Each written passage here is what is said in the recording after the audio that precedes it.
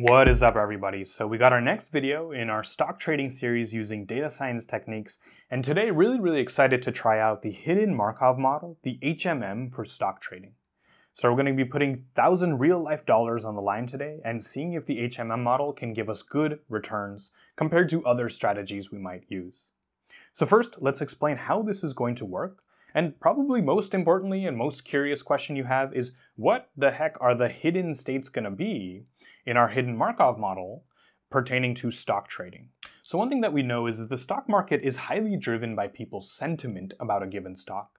If I feel very positive about Tesla stock today, and if many other people do as well, then the stock price will probably go up. If many of us feel very negative about Tesla stock today, then the price will probably go down. If many people just kind of feel neutral about Tesla stock today, then probably the stock price won't move. Now, in reality, there's many other factors affecting the stock price, but to keep our Hidden Markov model simple today, and to not add too many moving parts, we're going to be assuming that sentiment is the only thing that is going to affect the stock price, and see how much mileage we can get out of that. Now, there's only one problem with using sentiment to do stock return forecasting, and that is that sentiment is hidden. It's not like I can really go around polling everybody and ask, what is your sentiment about Tesla? What is your sentiment about Microsoft stock today? There might be proxies for that online, maybe there's polls, but in general, it's this kind of hidden variable. And that seems like the perfect place to use it would be in the Hidden Markov model as a latent feature that affects the observed feature, the actual stock's returns. And so we're going to make our first assumption here, which is that we assume that sentiment is hidden, but that sentiment influences the return of the stock on any given day. And how that's going to manifest in our model is we're going to assume that if the sentiment of a given stock is positive today, then the return distribution is going to be this green one here, who has a mean above 0. If the sentiment on a given day is negative, the return distribution is going to be this red one here, centered below 0. And if the sentiment is neutral, then we're going to have this gray distribution here, which is centered pretty much at 0. One thing I did try to capture here is that the standard deviations or volatilities of these can be very different, and that's going to be a factor that is baked into the model, as we're going to see. So our first assumption here is that given the sentiment, we're going to assume there's 3 classes today.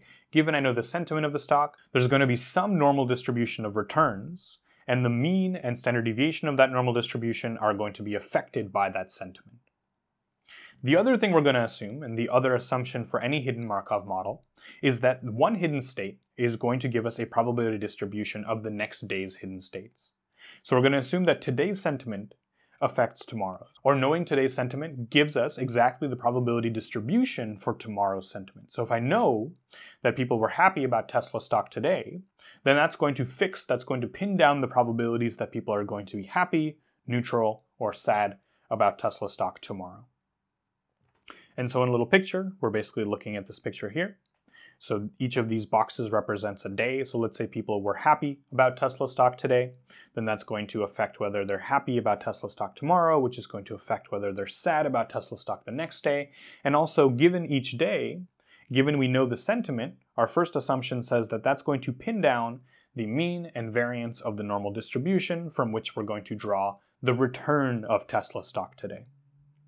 And so in the language of Hidden Markov models, these links between hidden states are called the transition probabilities. So transition probabilities. And these vertical arrows here are called the emission probabilities. I don't have enough room to write it, but we'll do EMM, emission probs. So one cool thing to do as well is think about how many parameters are going to be in this Hidden Markov model. Well, we have 3 possibilities for the hidden state, so happy, sad, and neutral. So there's going to be some probability of starting our Markov chain on the very first 0th day with any of these. And because those 3 probabilities of starting with any of these different sentiments needs to add up to 1, that's just 2 free parameters, because once we fix those 2, the third one has to be 1 minus the sum of those. So that's what this first one is telling us. There's going to be 2 parameters for telling us how the Markov chain starts. Then what about transition probabilities? How many of them are they? So there's 3 states that you could have for your last day. 3 hidden states. There's 3 hidden states you can have for your next day. So the transition matrix, as we're going to see in a second, is going to be 3 by 3. But again, the same thing. There's only going to be 6 free parameters, because for any given day, once we know the probability of going from happy and happy to sad, we already know the probability of going from happy to neutral, because those need to add up to 1. So that's going to give us 3 squared minus 3 more parameters. And then the last one are what's going to dictate our emission probabilities. So for each of these hidden states, happy, sad, neutral, we're going to have a normal distribution that we assume we draw our return for from that given day, and each normal distribution is pinned down by, of course, a mean and a standard deviation. So that's going to be 3 times 2 extra parameters. So in total, we're going to have 14 parameters in our model. And the reason I bring up that 14 parameters is to start talking about the pros and the cons of using a hidden Markov model for stock return prediction versus, literally anything else we could use. And so the pros, one of the biggest pros, not to be overlooked, is interpretability. If this model does do really well, then not only does it do well at giving us good returns, it also gives us a framework by which to understand how the stock market works.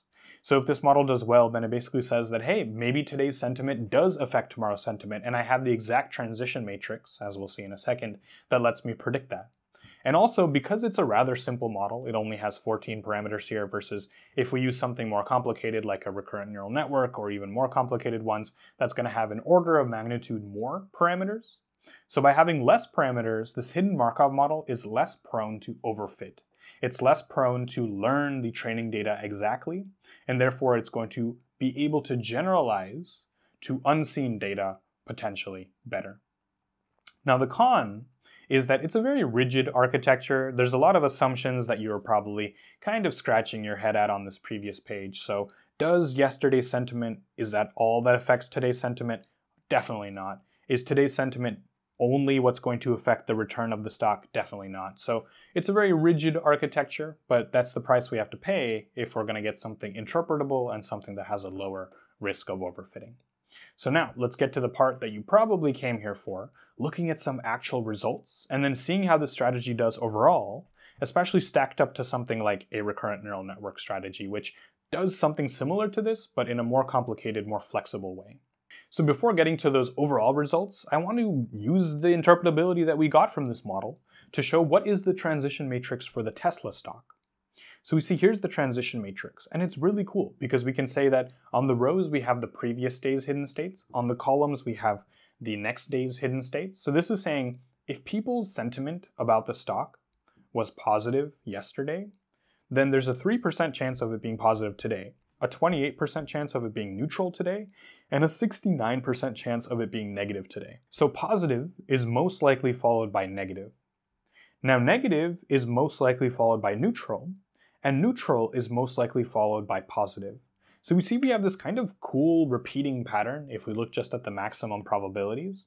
So that is to say, let me use purple for this, if it's positive, we said that the most likely is going to be negative. If it's negative, then the most likely is going to be neutral. And if it's neutral, then the most likely is going to be positive. So we have this kind of positive goes to negative, goes to neutral, goes to positive, goes to negative, kind of repeating pattern going on here. And so that tells us all about the transition probabilities of the model learned for Tesla stock. And so by the way, this model was trained on data from March of 2023 to March of 2024. And now we can look at the emission probabilities. So the emission probabilities say that if the sentiment was positive for Tesla stock on any given day in that range, then the distribution of returns, as we expected, would be centered slightly at something positive, but they have a pretty big standard deviation, as you would expect, because this is a stock return problem after all, and so, of course, there's going to be a lot of volatility, probably because we didn't capture a lot of dynamics, and this model did have a very rigid architecture, so that does make sense. If the sentiment was neutral today, then as we see, we center pretty much on 0 with, again, large standard deviation. If the sentiment was negative, we center on something less than 0, and we have a pretty big standard deviation here. So I really love the hidden Markov model just because it is so interpretable. With just these 2 little visualizations here, we have a framework, probably not a correct framework, but we have some framework to go off of for how the stock market works for Tesla stock over the last year. And now we're going to get to the results, but really quickly, how do we actually use this model? Let's say we're deciding whether or not we want to buy Tesla stock. How do we predict the return of Tesla stock tomorrow using this model? Well, we're going to look at what was the sentiment, according to this model, yesterday. So let's say that the sentiment was neutral yesterday. And then we use the transition matrix to come up with the most likely sentiment tomorrow, which is going to be positive. Then given we think the sentiment's going to be positive tomorrow, we look at the corresponding normal distribution, and we take a draw from this normal distribution, which could totally be negative, but is more likely to be positive. So let's say we take a draw right here. And so that's going to be our expected return for Tesla stock tomorrow.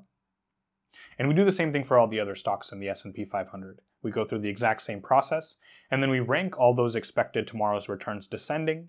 We pick the top 10, and we're going to take our $1,000 and put $100 into each of these top 10 stocks, and we're going to see what happened with those stocks in a day, and we're going to calculate those returns, and I'm going to show you those now. So first, here's a baseline strategy, which is called the random strategy. This means I just pick 10 stocks at random in the S&P 500. If I did do that, the return in the next day would have been 0.02%, so 0.02%. So slightly positive, but as we expected, nothing to write home about, pretty much zero. So with the hidden Markov model, with the place where we actually invested our 1K dollars, what was the return? The return, and here's the part we all care about, drumroll please, the return is 0.2%. So it's 10 times higher than the random strategy, so we're doing something right. And overall, we made a solid $2. So this is going to be $2 that we made. So huzzah, we can buy a quarter of a coffee or something with that. And the other thing we want to look at is with the recurrent neural network model, which is a more complex architecture, what would we have gotten?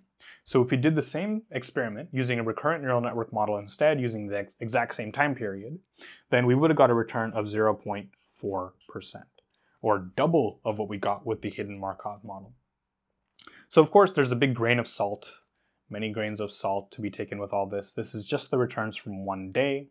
The stock market is notoriously difficult to predict, so who knows what these numbers would look like if I did this experiment one day earlier or one day later. So I'm going to put asterisks everywhere, just to say that, you know what, this doesn't mean that the recurrent neural network model is always going to do double as much as the HMM, but on this given day, it probably would have been better to use the recurrent neural network model instead of the HMM model. But it was really cool to see that we still did get some kind of positive return that was better than random using the hidden Markov model. So hopefully you enjoyed this video. If you have any questions, comments, ideas for more stock trading strategies we can try, always welcome in the comments section below. If you like this video, please like and subscribe for more videos just like this one here, and I'll see all you wonderful people next time.